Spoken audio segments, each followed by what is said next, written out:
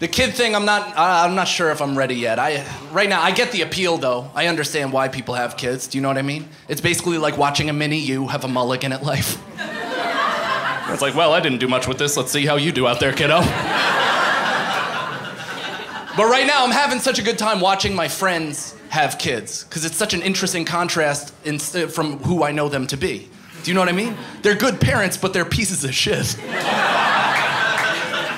It's just weird to watch them get all into it and be like, ha ha ha ha, want a kiwi?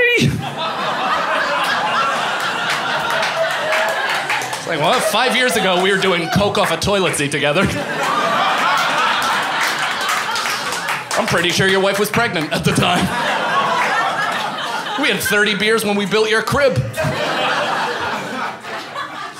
It's fun to watch the evolution, though, of the parenting, because it's so different than how we came up, as it should be, right? Things should change over time, but, like, my friends are, like, aggressive about it, like, super in your face about anti-hitting, like, no hitting, which I agree with. I don't think you should hit your kids. But I've met kids that have never been hit before, and their arrogance is fucking infuriating.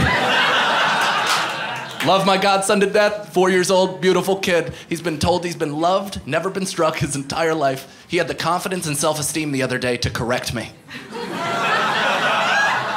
Yeah, I'm not feeling that shit at all. He's like, no, Uncle Mikey, let me explain. I was like, oh yeah? Poof. I wanted to chop him right in the throat. Give him a little chop. A little chop. That's a perfect bit of child abuse, just a chop. Because it doesn't leave a mark, but it briefly cuts their air supply.